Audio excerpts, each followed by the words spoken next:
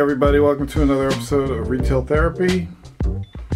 Today we're going to be configuring the Lowrance Elite Ti2 9. This is the fish finder that I mentioned was on sale. This is a $1,000 fish finder, and it was on sale for $600 at Bass Pro Shop. So this is going to be my first. I'm setting it up for the first time with you, so it's going to be a new experience for the both of us. First thing you should know when you get this fish finder is if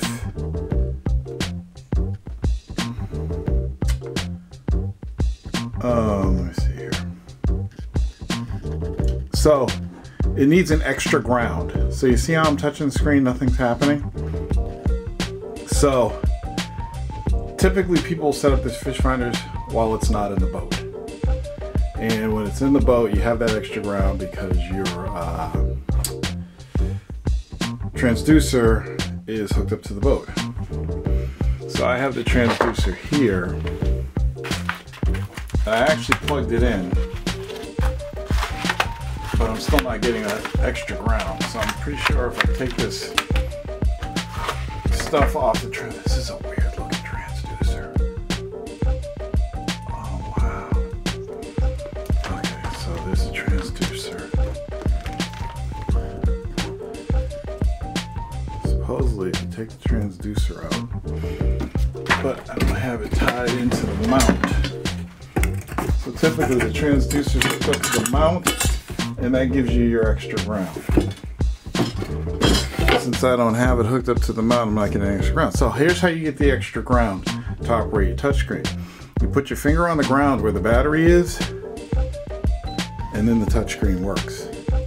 Okay, so that's how you get it to work when you're at home trying to figure out how to operate it. Exit retail mode, stop the demo, just to show you a few things, because you're going to need to know this. Okay, so when you first open it, you're going to have getting started. I don't want to do any of this stuff now. So the GPS is hooked up. It is drawing nothing because it can't see anything. So what you do is you hit the home button, and then you go to settings. Oops. And then you scroll up, you go to simulator, turn on retail mode, save it, and it'll start demo. So once you start demo, go into retail mode, you'll get all the data you need to configure it. So it goes into retail mode, and you can see all this stuff right here. So I am now going to first configure the sonar. So here's the sonar. Looks pretty good. A lot of the times when you buy a fish finder, oh, you guys probably can't see this. Let me lower this a little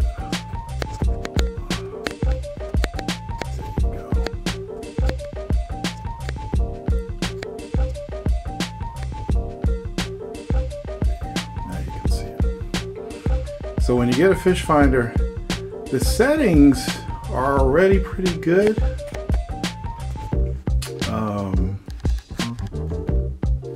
I mean, these are your default settings. It looks good.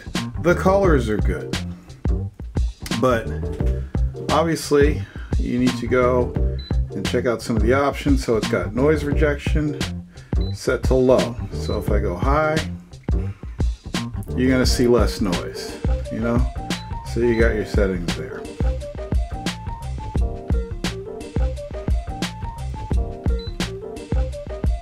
I'm just gonna go with high for now.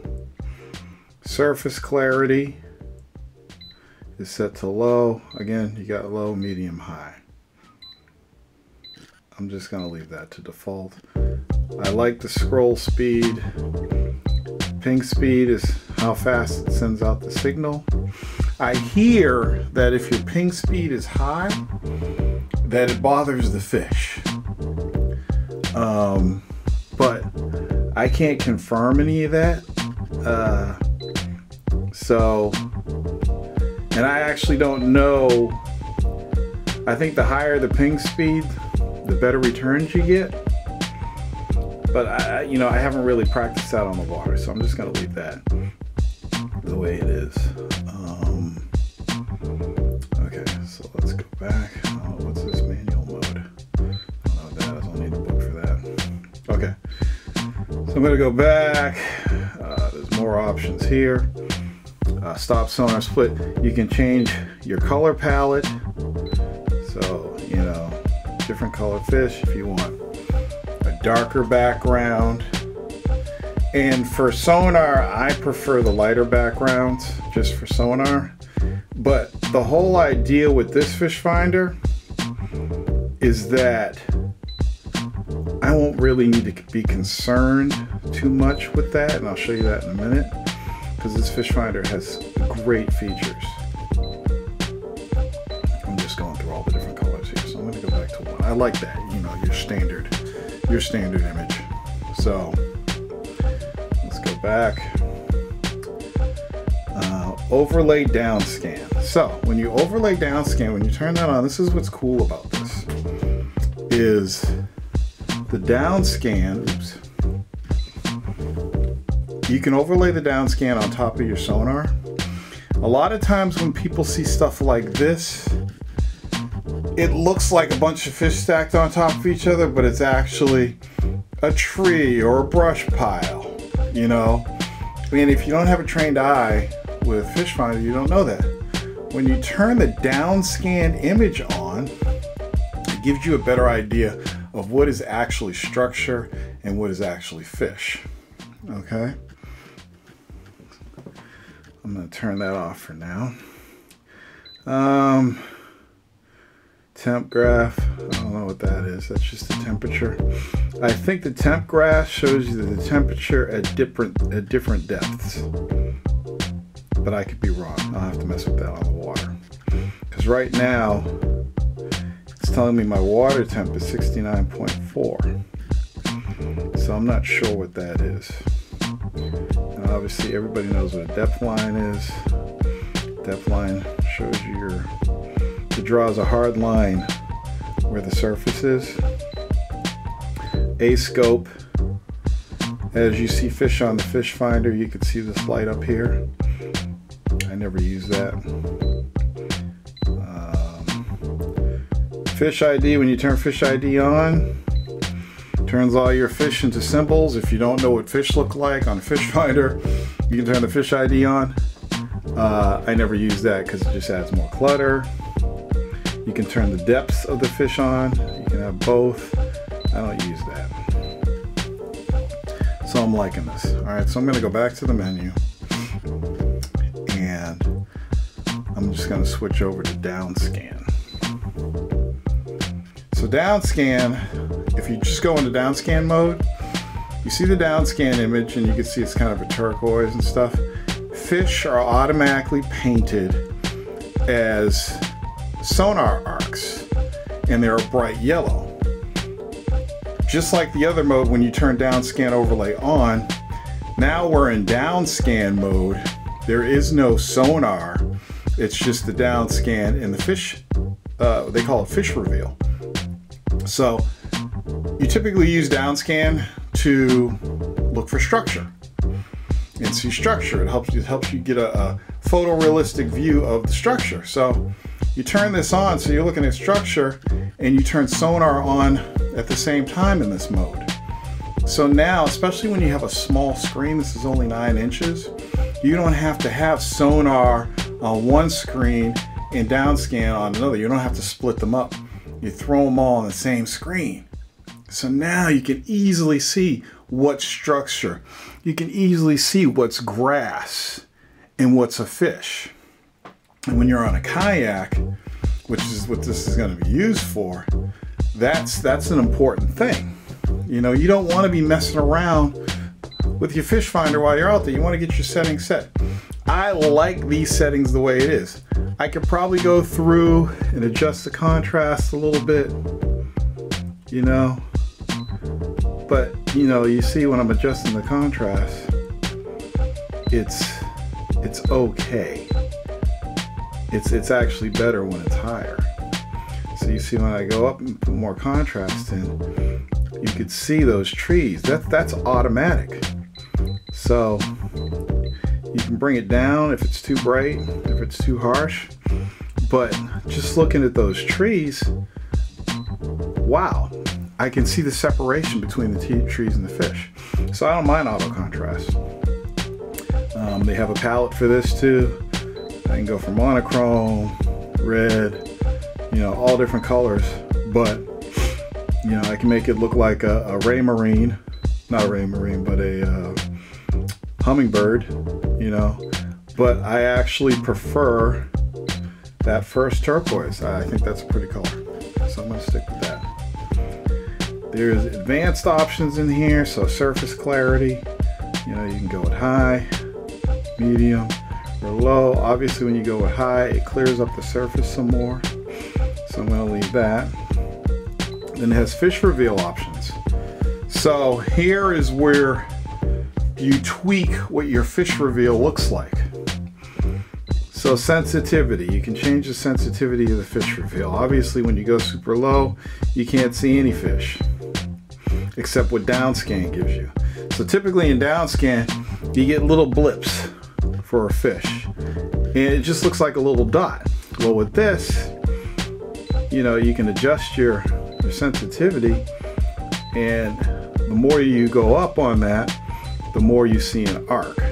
Okay, and then color line, don't know what that, oh, so the color line is basically the definition of the arc. So on a fish finder, depending on the color, the more pronounced the color, the more likely it's a fish. So in this case, bright yellow is telling us it's a fish, but you can adjust that. So if you only want to see the big targets, you can lower it a little bit, so only the big targets, the more defined targets, are coming in as yellow. So that's what I did there. Some of the smaller ones are pink, but the really good targets have yellow on them, so that's what that adjustment's for. And again, you have the palette there. I'm going to leave it at that color. And the surface clarity, you know, high, medium, low, like before. But okay, let's see. You can turn off the sonar altogether. You can stop the sonar. You can turn off the fish reveal. We want that because that's cool, so we're going to leave that. Now we're going to go in and look at the side scan. Side scan is gorgeous, great resolution. I like the color palette. It's the same as my down scan. You can adjust your range here and your frequency here. So you can go with a low frequency and you're going to get less detail. But that's not why we bought this thing. We want to go with a higher frequency so we can get more detail. And I guess when you do down scan, you know, the frequencies change, the size of the cone changes. So it really depends on what you're doing. And you can adjust the range here, you know, 200 feet, 60 feet. Obviously the smaller range, you're going to see more detail, you know, but you could see these underwater brush piles or trees, and you could see their shadows, and you get all kinds of detail in here. It's really cool. And you can change the color palette, but I'm not going to change that. Again, surface clarity, you know, if you want to, I like it high. And you can flip the left and right, which I'm not going to do. And you can stop the sonar. You can change your view so it's left only or right only if you're flipping, you know, You go left and right when you're deeper and you want to see everything around your boat. Boom. Okay. So there's other stuff here, like the charting, which I haven't really got into yet. It breaks me out in Oklahoma City because I'm not, you gotta wait for it, see if it picks up the GPS. But by default it's using C-maps. So I don't know if I'm gonna switch over to Navionics or not. So you can see here the chart source, the C-maps. When you switch to Navionics, you get a completely different map. I'm hearing that the C-maps are really good, so I might give them a try. I do have a subscription to Navionics, but you know, I'm cool with that. Since I'm on a kayak, I won't really need the navigation as much. I'm not motorized, I'm gonna be doing pedaling. You know, I'm not gonna be traveling that far, so I won't be using the navigation as much. This is more for pre-fishing and scouting areas and finding fish, because you know, you don't have the speed that you do in a regular boat, so whatever area you are fishing, you want to locate those fish. So there's all kinds of other options, but that's the basic configuration. You could see that it comes with a pretty sweet configuration out of the box. So you're only going to make small tweaks, you know, to get it to where you like it. But I'm pretty happy about this, especially happy with the price. So you can't beat that. I don't know if there's any other configuration screens here, but you know, this is what some of the split screens look like, which is pretty cool. You can also hook this up wirelessly to another unit. You don't need wires. You can hook it up to your cell phone. You can get your text messages on it, which is great if you're on a kayak. You can get text messages right on your screen. There's just all kinds of cool things you can do with this, but this is just the basic setup for the Lowrance Elite Ti9. Or Ti2 9. I don't know where they get these. I think the 9 is the screen size and Ti2 is the second generation, I think. So it's 9 Ti2. But these were $600 on sale. I think they're back up to $1,000 now, but it's a pretty damn good fish finder, especially for a kayak. I will see you guys on the next Retail Therapy. Thanks for listening.